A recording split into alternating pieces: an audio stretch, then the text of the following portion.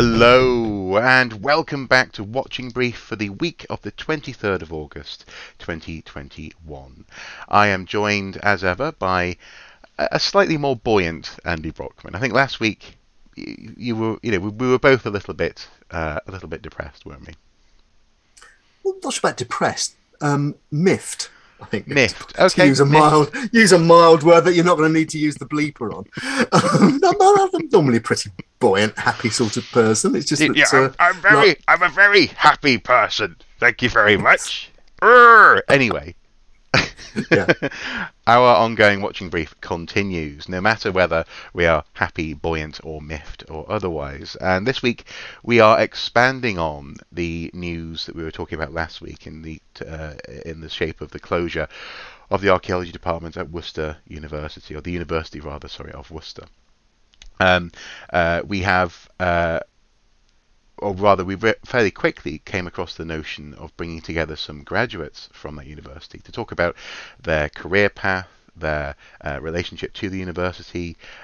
In fact, they went, in this interview that we're about to see, they went on to talk about the university as being like a family, which I think really is the whole point of this particular interview, isn't it? It's to get behind the headline, actually talk a little bit about the substance of what is lost. We touched a little bit last week on the notion that there's a flavour that Worcester provides to archaeology, and I think in this interview we're going to see a little bit of that flavour, aren't we, Andy? That's right. It came about because Rebecca Ellis, who you interviewed recently in Meet the Archaeologist, and who we had the pleasure of working with at the Petition Revisited project a few weeks ago when we were there making a documentary. Reb, I didn't realise is actually a Worcester graduate, and when the news broke last week that the university had taken the decision to close the archaeology department, she offered to get together a group of her contemporaries, a group of Worcester alumni, who really represented a cross-section of where people can go with a degree in archaeology, in British archaeology, to get them together on camera so that we could explore really the human side of what a course like Worcester provides the people who take it, where it can take them and where it sits in archaeology and where it sits in the community.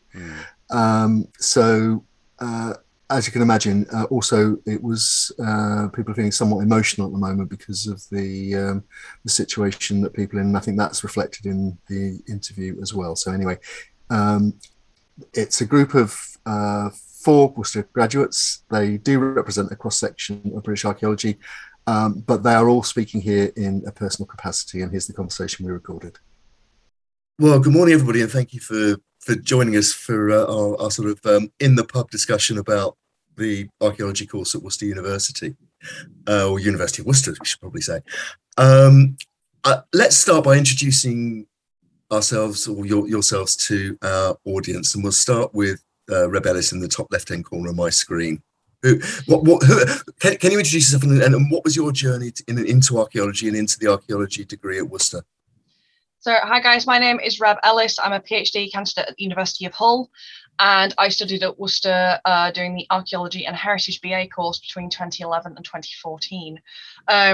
My journey to Worcester was very different to most others. I was lucky enough to get into archaeology as a teenager through community archaeology projects in Leeds. And nothing in school really engaged me in that respect. So when it came to uni, I decided to do the thing that I enjoyed doing and decided to pursue archaeology. I actually didn't do very well in my A-levels, which was the best thing that ever happened. And so through the clearing process, a kind of bedraggled Yorkshire student pitched up at Worcester on the clearing day into the welcoming arms of Dr. Helen Loney, who proved to be the most amazing personal tutor for those 3 years. And they were the best 3 years of my life, essentially. So there you go. And Victoria, how does your journey compare to that one? Hi, I'm Victoria, and I also studied the same years as Reb at Worcester, studying archaeology and heritage. And I came as a mature student, so I came in my 30s. I'd left college with a GMVQ in travel and tourism. I'd always had an interest in history and archaeology, but I kind of went into a different career kind of in events and hotels. And so I came back to it later in life. It had always been an idea to come to university later. I follow in the footsteps of my mum and my two aunties that all went to university in their 40s. So it was a kind of very real idea to do that later in life. Because I had my GMVQ, I didn't have the kind of typical A-level grades to get in on the course. I had to write an essay, which I submitted to Jodie Lewis, who's head of the course, and then I was invited in for an interview. Had a great chat with Jodie, and she said she used to work in a bank, and she kind of came into archaeology later in life as well. So she was very supportive of somebody doing that, which was great to know. And when I first arrived, met plenty of other mature students, so to realise that I wasn't the kind of oldest person there was people in their 40s, 50s, 60s. So it felt very welcoming. So I was put at ease straight away. I think that's probably an issue with the issue of the breadth of the catchment that Worcester seems to have. We'll come back to later on in our conversation, perhaps. But Kat, what was your journey to Worcester? A very similar one to Vic, actually. I always wanted to do something with heritage or archaeology, and at 18 I did go to university, but due to sort of health issues couldn't even really properly start, so went off and did other things, floristry, restaurants, bars, and then even trained to be an accountant. So real sort of variety of things along the way. And then I sort of hit 24 and was in a job that I enjoyed, but it wasn't, I wasn't passionate about it. And so I kind of made the decision to take the leap of faith and apply to uni. And Worcester, for me, I think the focus on British archaeology, and at the time I was struggling with health as well, physical and mentally, and wanted to be somewhere that wasn't too far from where my parents were at the time. And I applied to 3 different pathways at Worcester because of, what was kind of on offer. And it wasn't just, the focus on British archaeology, but it was the practical assignments and the real world application that you could see that would sort of come out of the different modules. And so I studied the year below these guys. I started on the archaeology and heritage pathway, but at the end of my first year realised that I wanted to do a bit more sort of practical stuff, and then changed to the landscape pathway. So I graduated in 2015, and off the back of that I started an MPhil PhD, and that was focusing on sort of one of the key areas of study on the Mendip Hills in Somerset. And so sort of moved down to this area to focus on that. And again, sort of health stepped into it, and I had to sort of suspend that for a while. And very fortunately, the job came up for local authority archaeologist for one of the councils in the area. And I applied with a big sort of push from Jodie as well, going, no, go on, you can do this. And nearly 5 years later, here I am. And again, I think that community involvement and the practical work and the links to community projects and so on, we'll come back to later in the conversation as well. Dan, your journey's taking you to a different place because you're not currently working in the archaeology industry, but perhaps introduce yourself to our audience first. Yeah, hi everyone. I went to Worcester Uni at the same time as Reb and Vic. I was in their year, and I started very much how Reb did. I went in straight off the back of college, went to the open day. I'd been to a few places around, and none of them felt quite as welcoming, I guess, as Worcester. And yeah, the open day with Helen, and meeting some of the tutors and meeting all the people who became colleagues and friends and in effect a family for those years at uni. I wouldn't look back and change anything really. It was such a wonderful time. Sadly I didn't stay in the industry straight away. I did do some work in museums for a time, which I was very fortunate to get connections with through the university. Now I've ended up with some transferable skills in a librarian job in a high school. And again, the idea of transferable skills and the fact that archaeologists are very employable in many different parts of the economy, I think we can probably come back to again later on in our conversation. But let's stick with your undergraduate experience. You rock up at Worcester for your first term. What were you expecting, and then how did the experience compare to that, and how did your careers at the university develop? I'll ask Kat that question first. Oh, it's difficult to kind of say what I was expecting, but whatever it was, the course and everything associated with it completely surpassed it. It's as simple as that. Like I said before, the real world assessments have been really, really important, especially sort of third year modules where you're doing things like writing desk-based assessments and conservation area assessments. That's something that I'm working with every day in my job now. But and Dan mentioned about museums. We created museum labels, and we were doing artifact studies, so illustration and sort of detailed finds analysis in different modules.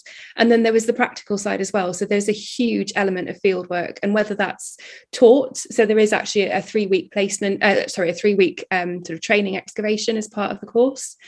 And there are so many opportunities outside of that. We have all worked either together or with other students on different sort of earn as you learn projects as well across the time. So those skills that we've learned have been really important as well. Victoria, how would you respond to that? I think, certainly the varied nature of the course, that was something that appealed to me when I was looking for the degree course, because I'd kind of looked at kind of history or classics, or I wasn't quite sure, but that it's one thing that really drew me to the course, because we could do history modules as well. In the first year I also did a ceramics module, and I know Dan did Japanese, and so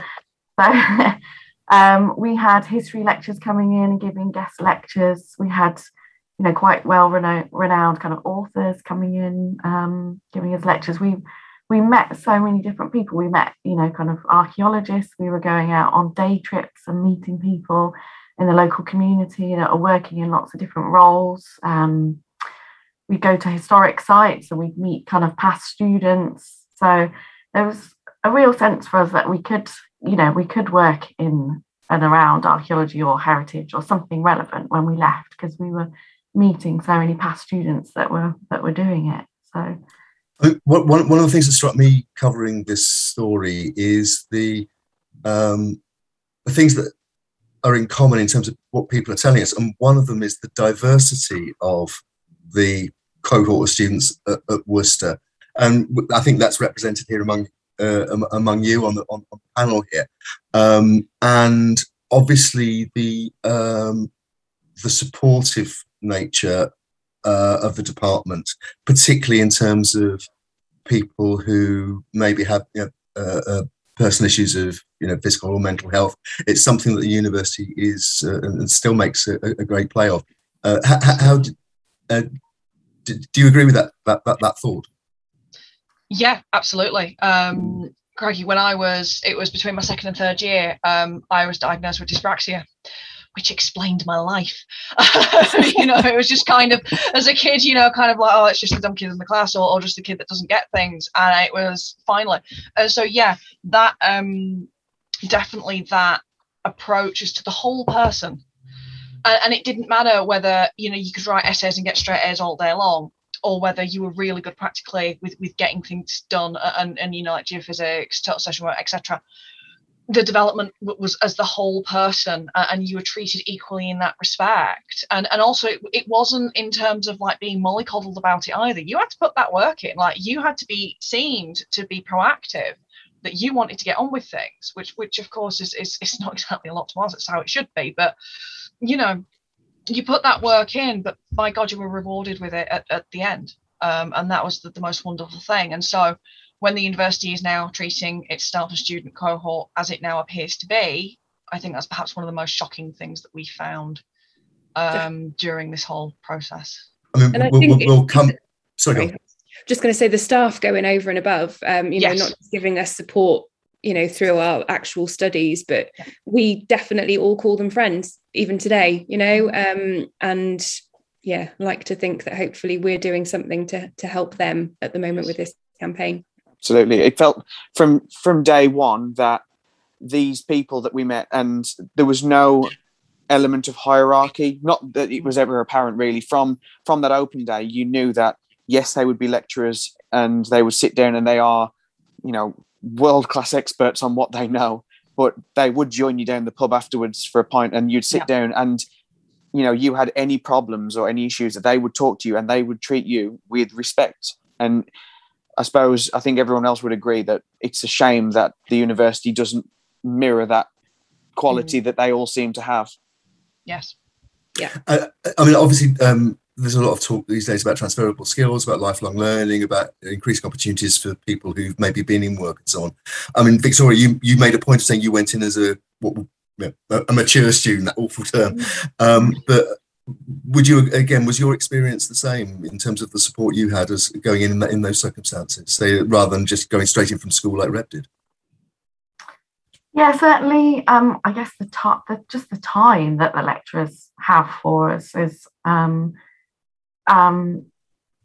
being able to just kind of go to Jodie and say, how do I get better? How do I get better grades? And she said, well, you've got to go away and read, read everything that you can. And it's like, okay, I'll do that. But just being able to kind of knock on her door and say, how do I get better? Because maybe I did need, it's been a long time since I'd written an essay, so I probably needed more support than others.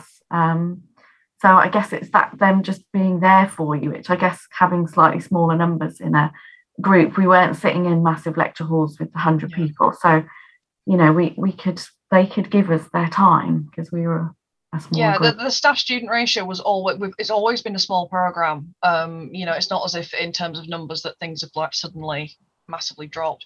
It's always been a small program with an excellent staff student ratio. I've been to two other I've seen several kind of academic departments now, only being based in two others, and the open door policy is so very rarely mirrored in the way it was at Worcester. Crikey, the amount of times Helen must have been sick of me. The amount of times I went help, please, and it was just brilliant, and you were never turned away. And they were always honest and always looked to develop you as a person. It was great, absolutely great. Can I move away from the personal now and look at the place? Worcester, it's obviously a town. It's close to it's a cathedral city. It's long heritage of itself. It's close to the Welsh borders. It's medieval. There's a Civil War battle and battlefield site. You're close to those wonderful pre-Roman hill forts along the Welsh borders and so on. So it sits in an archaeologically very rich environment anyway. It's also part of the very close, at least on the edge of the West Midlands conurbation, focused on Birmingham, but I'm sat here in Stourbridge in the Black Country as we're recording this, with the Black Country Museum just up the road and Iron Bridge just up the road, World Heritage Site and so on. So how did the course reflect both that history, but also those very strong community identities that you get in the West Midlands? To have a course sat in such a landscape, we were dragged out every other week, that we were not, this was not shielded from us. We were taught to engage, we were taught on site, it wasn't just looking in a textbook and looking at Hasher drawings, it was going out there and seeing the physical thing.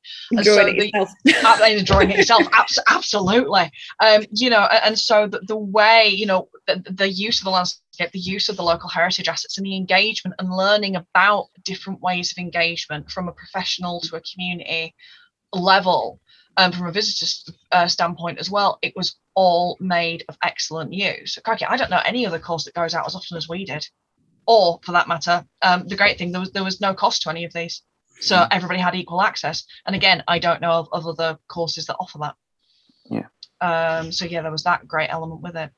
Also the variety of the modules on offer, because we had an industrial archaeology module, kind of medieval module where obviously we could go out into the streets of Worcester, and then the other kind of planning modules, which were utilising the city that we were in. It gave a real aspect, Andy, it gave a real aspect of a reality to it, because I suppose when I was at school and applying to go to university and further education and saying, I'm thinking about doing archaeology, people really treated the course, I don't know if anyone else felt like this, that it was a very much a Mickey Mouse course, you know, they go and do archaeology. They're just going to go and learn about time team, and that's kind of it. Yeah, tweed jackets, elbow patches. Absolutely, kind of. Yeah. I mean, there's nothing wrong with tweed jackets and elbow patches. No, no, there isn't.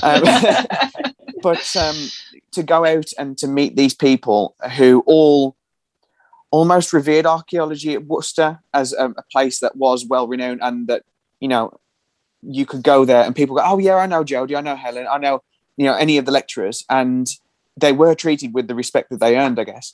And it showed us as students that there was the potential at the end of this, that there was employability. I know I'm probably sat from the wrong end of that and saying, you know, I'm not in it, but the jobs out there are so many of them, I suppose, because there's so many people. Well, yeah. Yeah, I mean this is the weird thing. When we were graduating, actually, there wasn't that many. It was before all the kind of booming that's been going on now, and now there is such a severe shortage that they're just I suppose that in that sense it is bizarre that they choose to close the course down now when there's such a demand.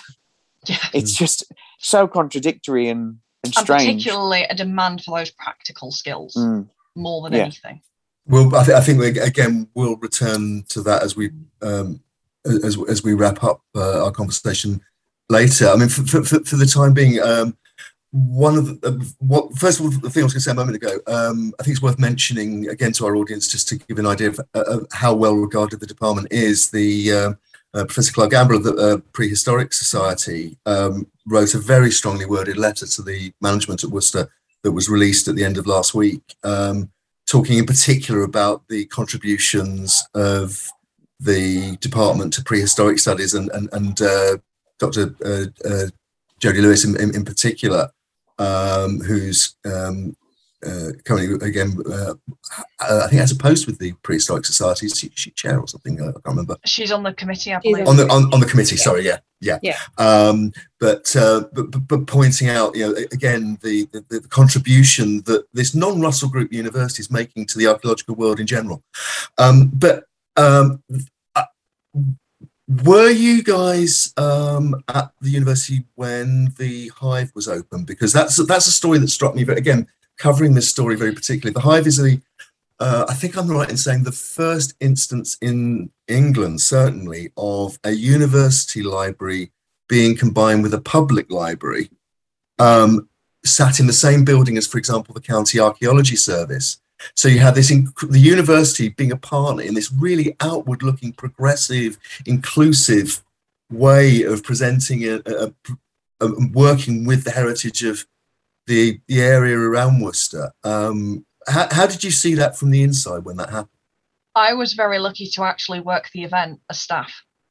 I worked for the uni and I was there when Her Majesty opened. It was a wonderful, wonderful experience. Yeah, it was actually the first of its kind in Europe to be a combined university and public library. And although there were questions, you know, you always get kind of, oh, is this a good idea? Is it not? What's going to happen with, you know, our members of the public will be able to take resources out and we're not able to get hold of them, kind of thing. You know, all those things were unfounded. And to have the archaeology, the County Archaeology Service also placed in there, particularly for us, was just brilliant. The moment it opened, connections were made, bridges were built and utilized, and it was just a great place to be able to go into. I know several students' placements, learn other practical skills, and yeah, it was absolutely groundbreaking. And again, it just showed the progressive nature of both the course and the then attitude of the university. Yeah, and that relationship is sort of just developed further, hasn't it? Because I mean, so many, we've got students that have graduated within the last year that are just about to start work with the archaeology unit. And yeah, it was the amount of resources available to us as well. You know, the team, you know, the staff at Worcester did an amazing job in getting us all the resources we needed. You know, access to journals and books and websites and a huge reference collection through the archaeology service that we were able to access as well. So that was amazing. And also teaching us how to access the historic environment record and that general, you know, that practical element, but also that, you know, this is how you do it, and literally physically getting in there. How many other departments do we know have such a close relationship with their local HER? And without that, I wouldn't be doing the job I'm doing today. I manage our historic environment record. So having the GIS through the degree itself, but also working, you know, liaising with the service, really helped. And another aspect of the practical skills that everybody we've spoken to has mentioned is the departmental excavations, and one in particular in Somerset, which I know you were involved with. So, so who wants to explain to our audience what was involved in the University of Worcester Archaeology Department training dig? I think Dan summed this up really well before. Go on, Dan. We were, I suppose, lumped in close quarters for 3 weeks and worked very, very, very, very hard over that time. I suppose with our time, we were there, we were in the middle of a heat wave, so it was like digging through rock as well as the ground dried up. Yeah, we spent the time working hard, learning on a real site. It wasn't just, you know, a mock-up. It was a genuine site that they were researching at the time. And this is a site called Priddy, I think, in Somerset, isn't it? Yes. Yeah, it's just south of Priddy 9 Boroughs in Mendip, yeah. Yeah. Yeah, we all hunkered down into a caver's lodge together, bunk beds all the way. And we would take it in turns to spend time away from the dig and clean and cook for everyone. So it really gelled everyone together. There was no hiding away from anything from there. It was, you know, all thrills and no doors out and no doors closed to anyone, you know. Plenty of cider. Oh, plenty of cider.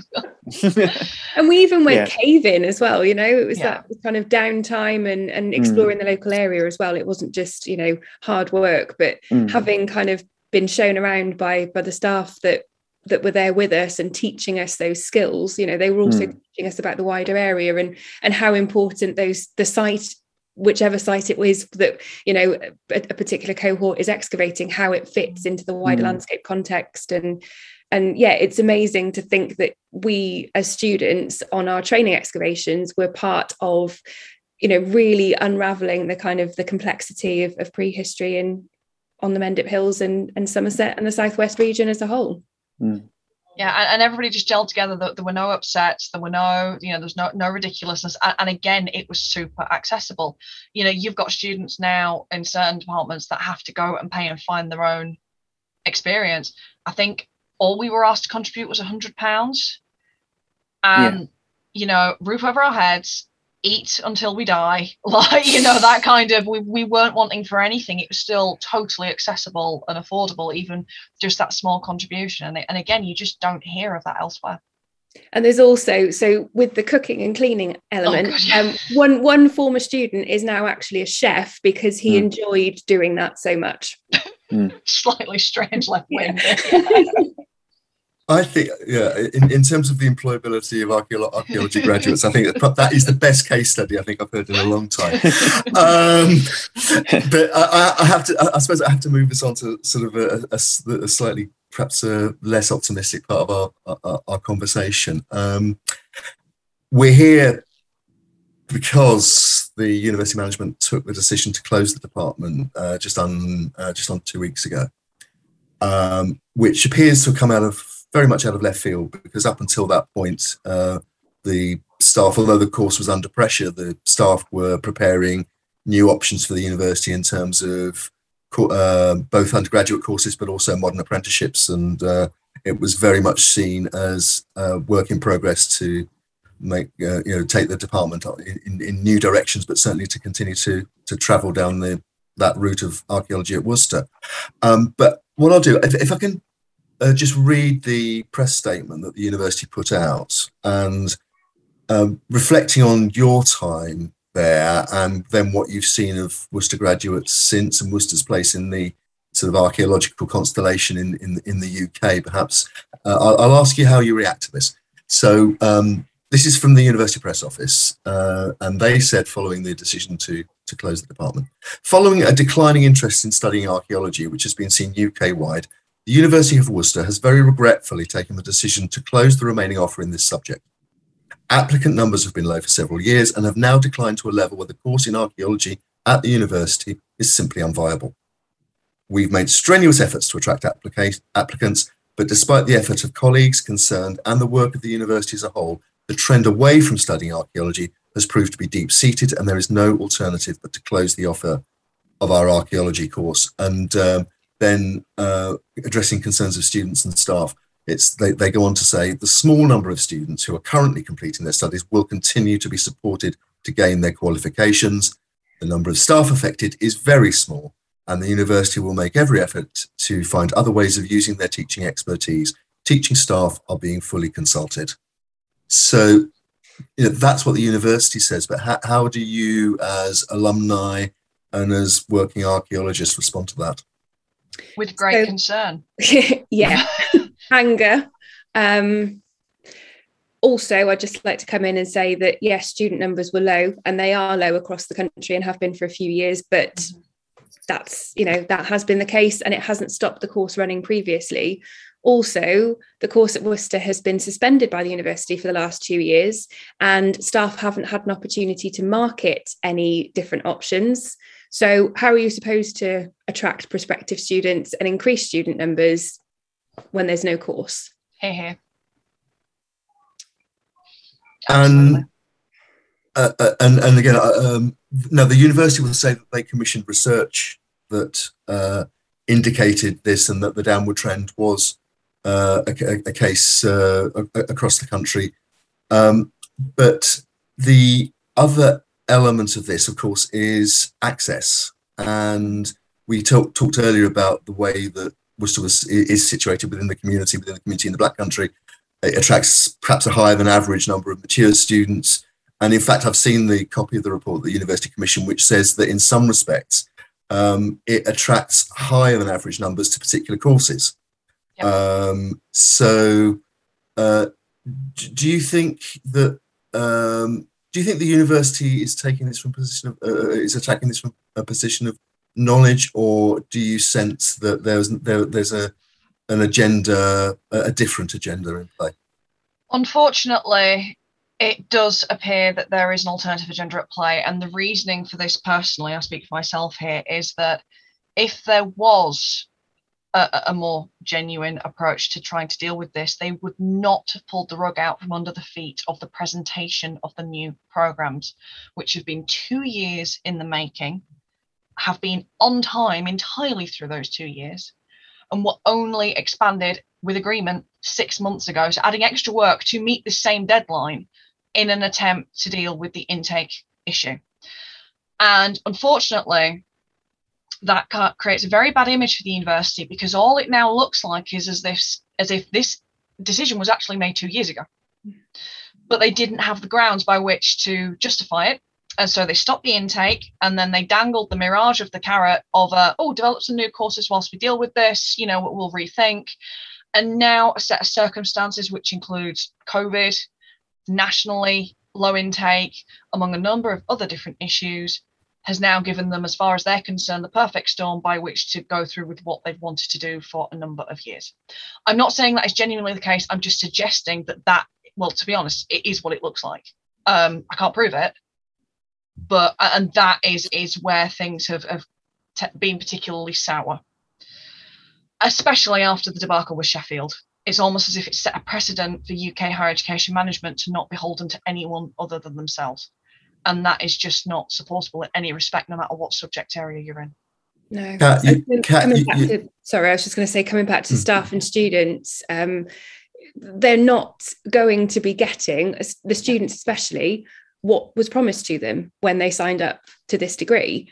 Yep. So there are currently 5 members of staff, 3.5 full-time equivalent, and with the proposals that will be going down to 1.5. So the students that are there at the moment are in their 3rd year.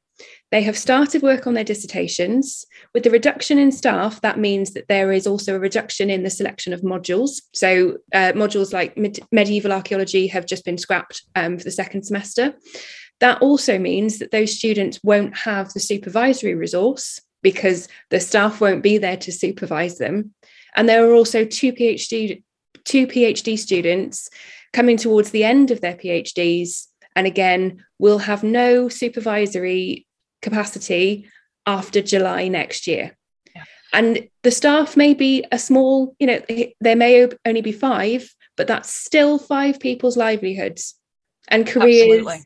and reputations that Absolutely. are on the line because of this decision that the university have decided to take. Yeah, and the other thing, particularly with support, I know the university have come out and said, oh, well, we'll put people in place as we would, say, a member of staff were to leave.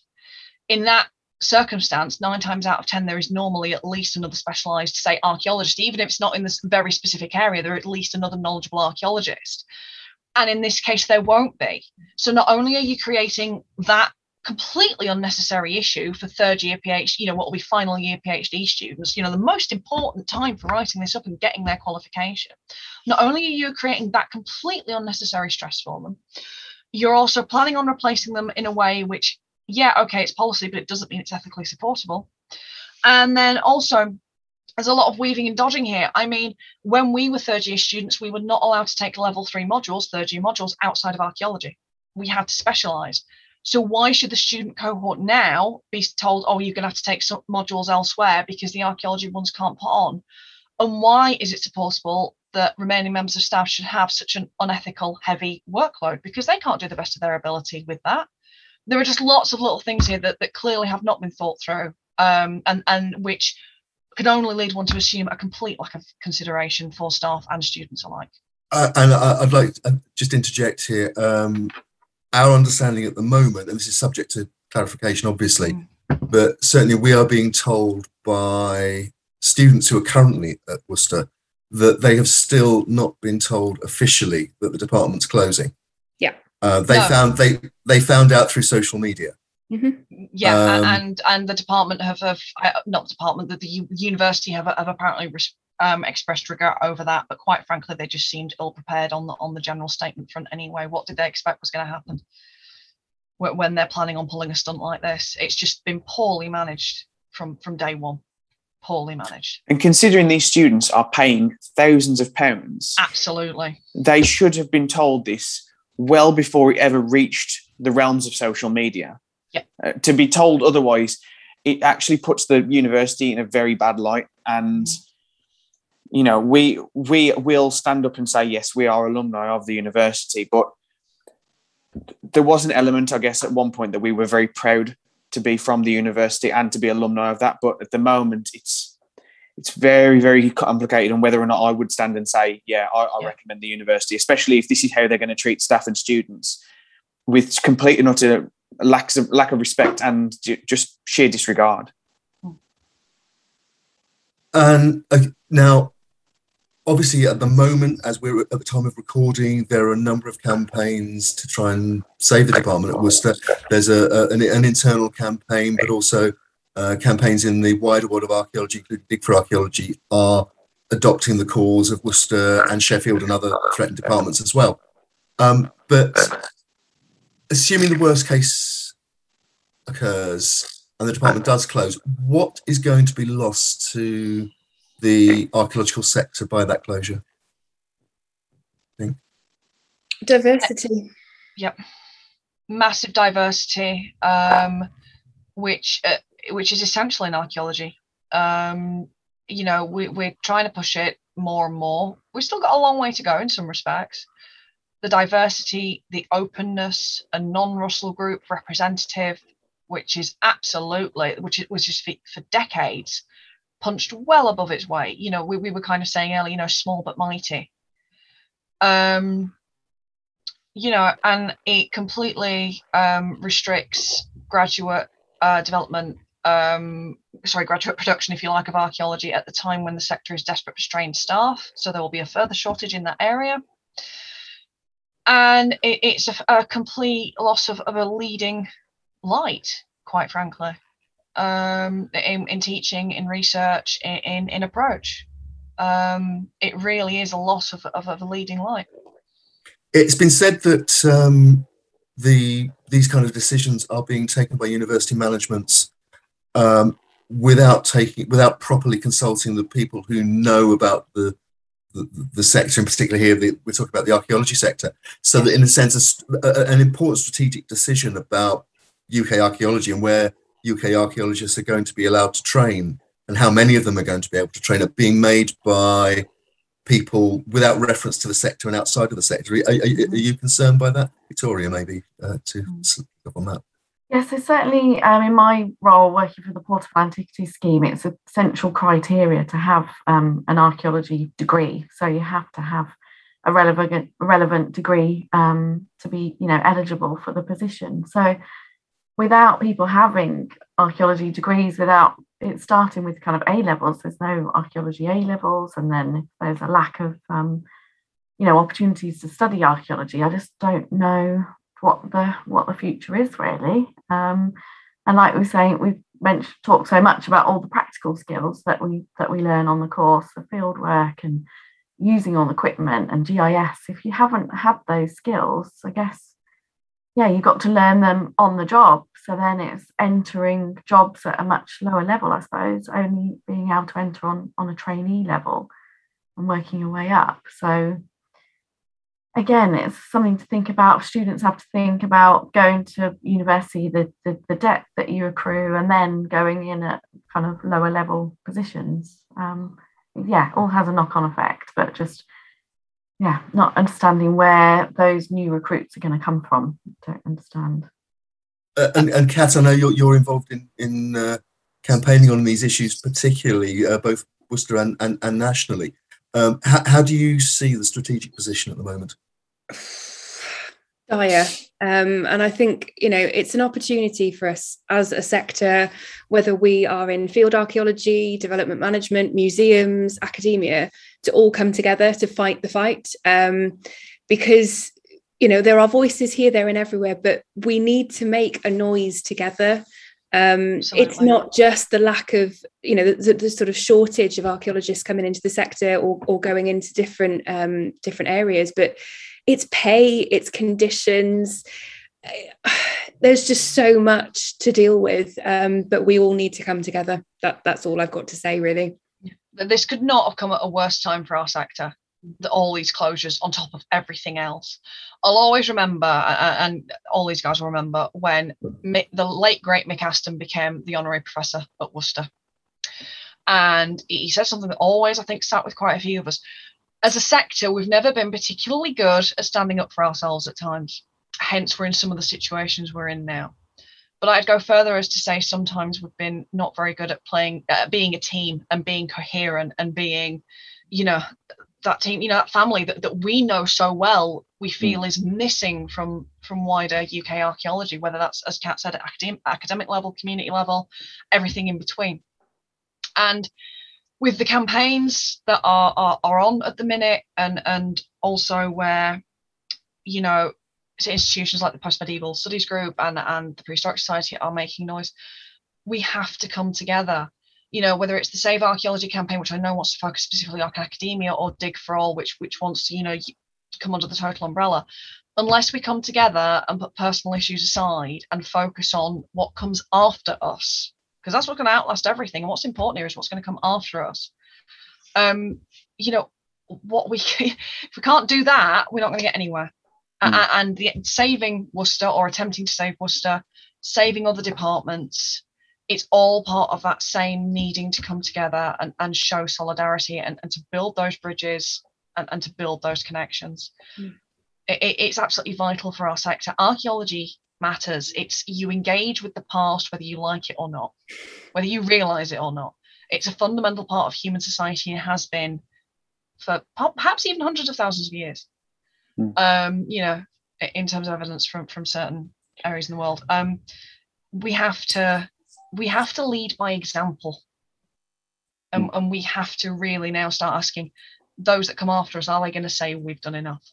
Yeah, it's in a way, it's a shame that the university can't see that they have an opportunity in a way that looking at other universities around that have their archaeology departments closing down, that they could actually be the showrunner for the Midlands and potentially almost a showrunner for the country, where they are the place to go, where you go to someone, oh yeah, I'm thinking about studying archaeology, and everyone goes, yeah, go to Worcester.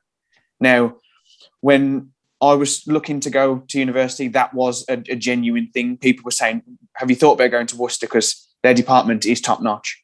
And for the university to forget that value is a shame. It's a real shame, because I work with 15, 16-year-olds who are looking at what they're going to do post GCSE, and a few of them do mention, I thought about going into archaeology, and I would hate to be in a situation which is becoming slightly more real now, where I had people said the same thing to me, which is don't bother going into it because it's not a viable career.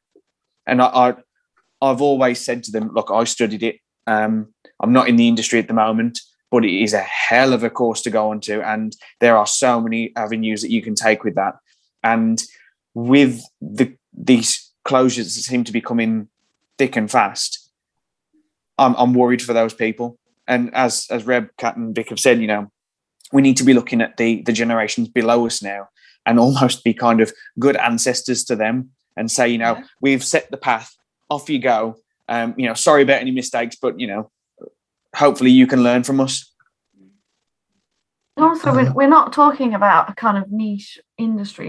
The heritage sites of the West Midlands bring in, billions of revenue a year. So these need to be looked after, and they need people that know them, have studied them, understand them to protect them. So we're not talking about a kind of something that doesn't bring in billions of revenue. If we're going back to money, which it always goes back to. It always goes back to. It feels like, that is the university's priority, but it's, But there's also an increasing thing. I mean, I work still within community archaeology, and just how much the actual process fatigue and that teamwork and that social and well-being and mental aspect is greater and greater and greater in terms of recognizing actually what a great thing practical work within a totally relevant research framework and done properly by community members who want to learn, who want to engage with their local heritage in a slightly different way.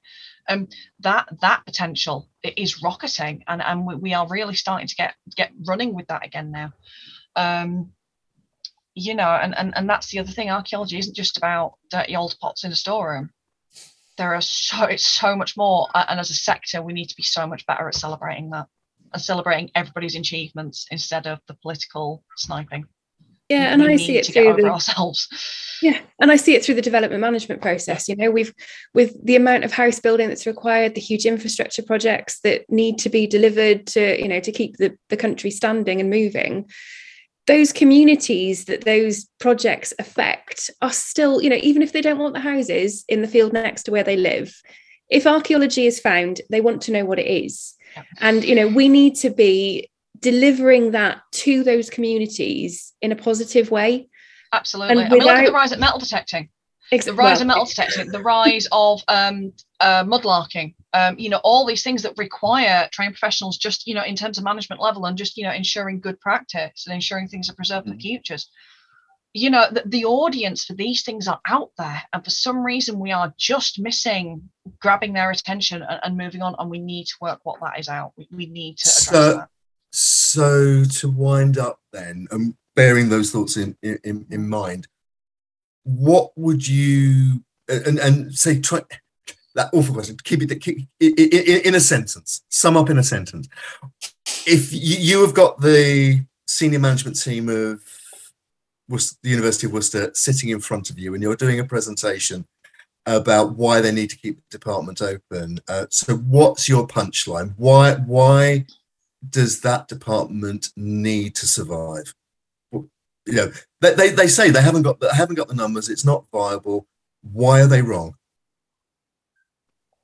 For me, it's diversity, because we're all a particular, we've come from different backgrounds, but we are all very comfortable in what we do these days compared to a lot of people.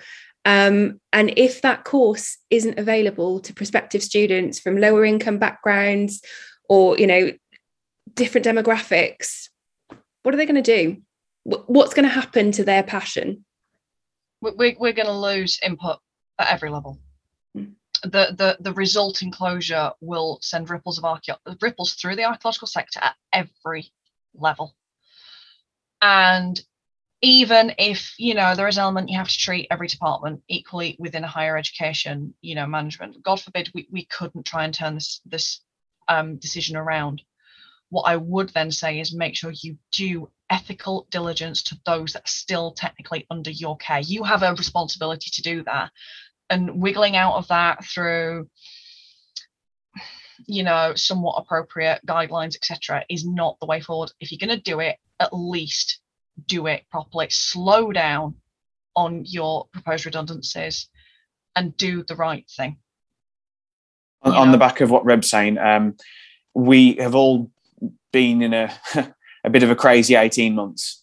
And I think the one thing that we've all learned in that time is the humanity behind everything. That, yeah, we're all facing the same storm, but we're all in very different boats, in very, very different circumstances. And yeah, in their statement, they say, you know, it's only a small number of staff that are going to get affected. There's still staff that are going to get affected. Small doesn't mean any less important. No, Absolutely. that is not a justification.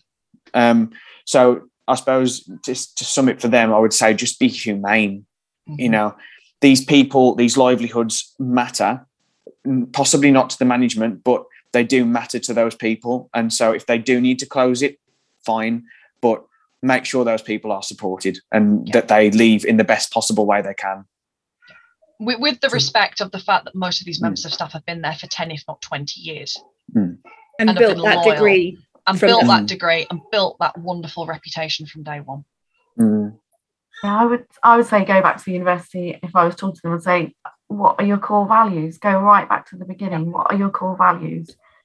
You want to change people's lives. You can, you know, take a mature student who doesn't, you know, has got an passion in archaeology, but you can take that person, you can change their life, and you can give them a career in the West Midlands. So you can take people, change their lives, and give them employment, the opportunity to gain employment in the local area. So you, and Andy mentioned the word progressive. You can have a progressive university that, yeah, changes people's lives, their mental health, gives them a family.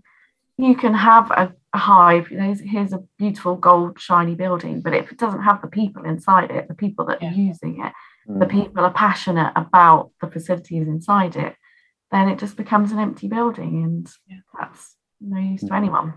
Absolutely.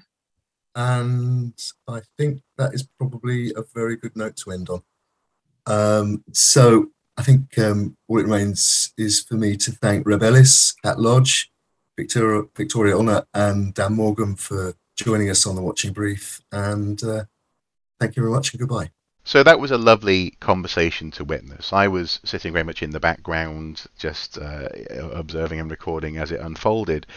And it speaks precisely to what I was getting at, indeed what we were getting at last week when we made that rather bad, although it was praised, pun with regards to Worcestershire course / Worcestershire source, in so much as what we see there and what we saw in that conversation is a group of professionals who are indeed professional. They were on their best behaviour.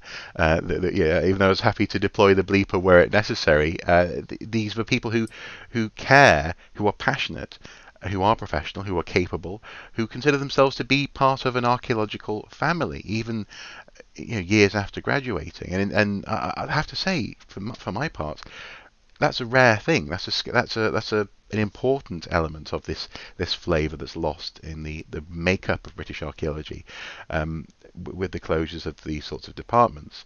But also crucially, I think that interview represents a simmering, and as I say, on best behaviour, challenge and criticism to a certain extent of archaeological leadership in this country. And the question was being asked, and I think will continue to be asked, as to how our leaders can better and can continue to improve in their support of archaeologists. I think you're absolutely right in that. I think one of the reasons we wanted to do this particular chat, record this particular show, was to get behind the immediate headlines and the immediate anger in the Twitter sphere and the and Facebook and social media, to look at, it's the famous line from Joni Mitchell: "You don't know what you've got till it's gone." Now we're at the stage now when we haven't quite lost these things, and I think it was important to show people what we've actually got and what actually might be gone. Yes. In the very near future, if we're not very careful. In terms of the leadership of the sector, I think what is happening now, I think, is a really direct challenge to the effectiveness of leadership bodies like the Council for British Archaeology, like the Chartered Institute for Archaeologists, like the Federation of Archaeological Managers and Employers, FAME. There are other bodies too. There's the umbrella body, the Heritage Alliance, because it appears at the moment that strategic decisions about the numbers and training of future archaeologists, which is currently a shortage profession, is being decided by university managements without any input from those heritage bodies, from those leadership bodies. It's being done. These decisions are being, these strategic decisions, which will have a considerable impact, not just on the local communities, but on the wider archaeological family, the wider family of professionals who service things like the development sector, the heritage tourism sector. Those decisions are being made for very parochial reasons, it would appear, in certain higher education bodies. And I think that is something that needs to be addressed, and it needs to be addressed quickly. Well, we will keep an eye on any response that comes from those sorts of organisations to these unfolding events. Of course, we're likely to return to Worcester again in the Watching Brief, and I think we can guarantee that. Yes, and I think, I mean, I'm not sure what next week's news will be, but whatever it is, it's all unfolding in this context of deep, big questions for archaeology and in particular the archaeological sector in the UK. I suppose there's much else to say really, other than thank you guys for watching. Thank you for your time, Andy, as ever, and until next time, do take care. Bye bye.